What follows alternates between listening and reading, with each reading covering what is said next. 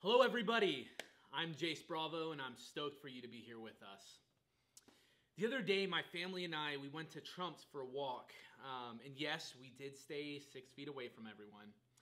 And upon arriving, we found that it was packed with families. More families than I've ever seen there before. I looked across the grass and I saw Catalina in the background. It was gorgeous. And every family was spread apart, more than 6 feet from one another. And they even made sticks to make sure that people were more than 6 feet away from one another. But the one thing that I noticed the most was, without a doubt, everyone there was at peace. And they were happy. They were at peace. And then I wanted to rewind a couple days back when I was at Costco. And I honestly don't think I need to say anything else because you know pretty much what I'm going to say. It was a madhouse. It was chaotic. It was crazy. But the one thing I saw the most while there was fear. Fear of the unknown. Fear of what the next announcement might be with the president and his task force. What was going to happen next. Fear of being home for an extended period of time. If you told me last year that the world was going to be almost at a standstill, I would have called you crazy. We live in a world that's moving so fast. We live in one of the fastest moving countries and one of the fastest moving cities. And so being told to shelter in place, that was scary. We live in a world that compares each other on how busy we are. We live in a world where we brag about how little sleep we get because of the work we are doing, or maybe trying to accomplish a mundane goal. But I believe we fear Psalm 46:11, which is, "Be still and know that I am God." I wanted to use this confirmation lesson to focus on two parts of that verse. The first being is be still. And the second is know that I am God. Throughout our faith journey, we are told that if we want a relationship with God, we need to talk to Him or we need to pray. Whether we are 90 years old or whether we're in our teen years, we continuously are encouraged to pray. I know for me, so many times, I only pray when I needed God. Maybe if I needed Him on a test that I didn't study for, or pray when I was nervous about an outcome or a situation, or pray when someone close to me was ill and maybe dying, or maybe even on their deathbed. And when I prayed, I got down on my knees, or maybe I would just lower my head and close my eyes, and I would humbly ask the King of the universe to intercede and help. You see, I'd give Him maybe a few seconds or a couple minutes, and then I would just carry on. David, in giving us Psalm 46, made sure to say, "Be still. Be still." He did not say, "Do nothing," or "wait." He meant for our entire being, everything of who we are, to be still. To calm our hearts, to patient our wandering minds, to push away all distractions, to find this place of refuge, to simply be. As I said before, we are moving so quickly. What I'm counting on Sunday, the 15th of March, we were told to shelter in place, to quarantine.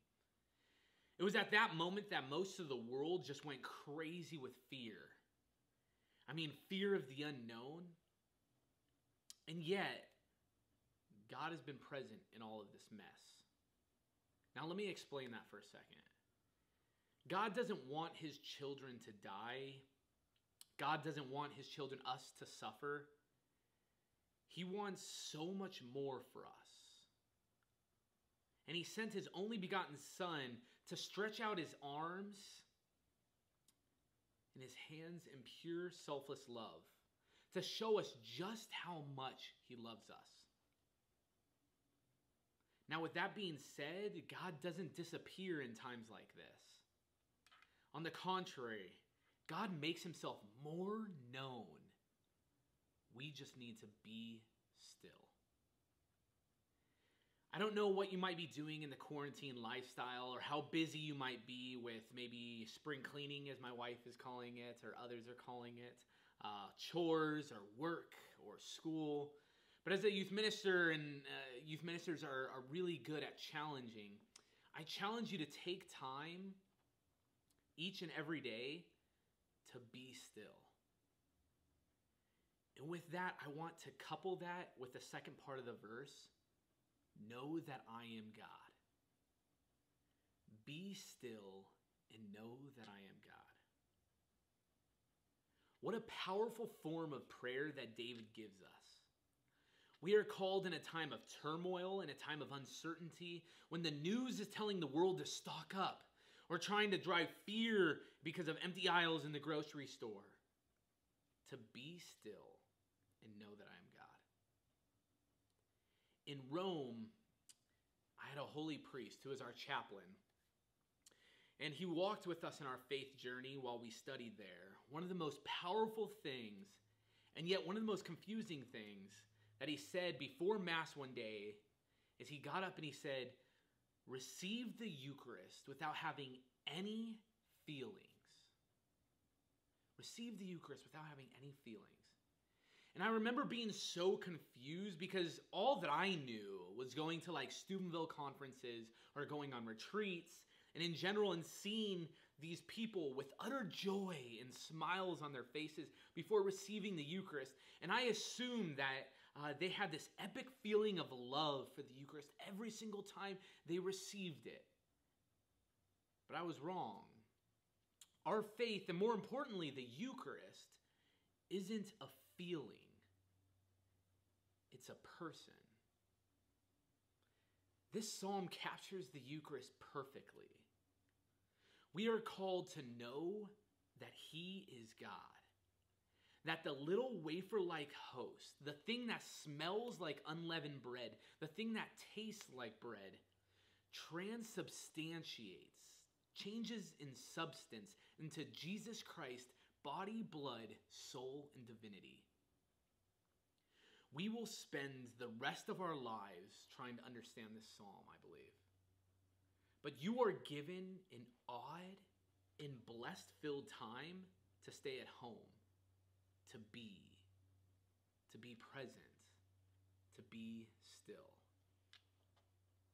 Use this time to know who is God. To know that He is the Lord of our life. To know that after all the work you do, after having the perfect family, after having the perfect job, after getting all the money you need, know that after everything is all done, you will meet Him.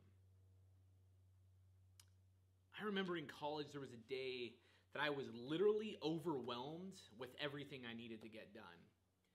I woke up, I had to quickly get ready, eat and go, meet a group of guys to have a chat with. Then I needed to get a weekly paper that I worked tirelessly trying to just get one A just on one of the weeks.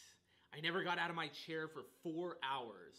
After that, I raced home to eat and I got changed to go to the gym with the limited free time that I had. Then I had to race back to my job. Then I had to race back to the library to catch up on a reading that I really pushed off and I really didn't want to do.